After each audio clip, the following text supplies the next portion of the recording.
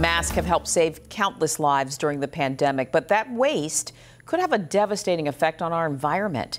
Anchor Philip Townsend asked the Chesapeake Bay Foundation how it's impacting local wildlife.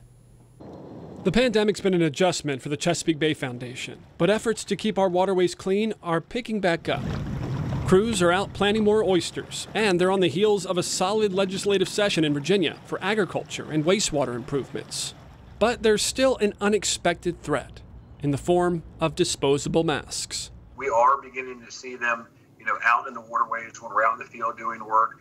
That's the foundation's lead scientist, Chris Moore. Our biggest concern, probably long-term on this, is that, most of the masks contain small bits of plastics.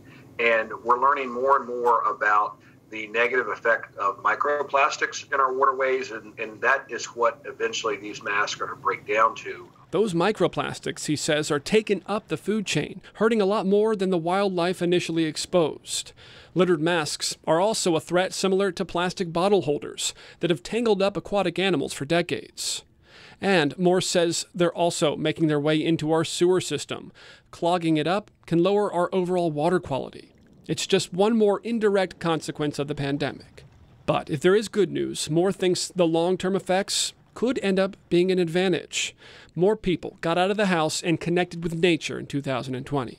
That means more people got a chance to see litter and pollution in and around our shorelines firsthand. Hopefully develop a greater affinity for them and want to protect them more and more in the future. For 13 News Now, I'm Philip Townsend.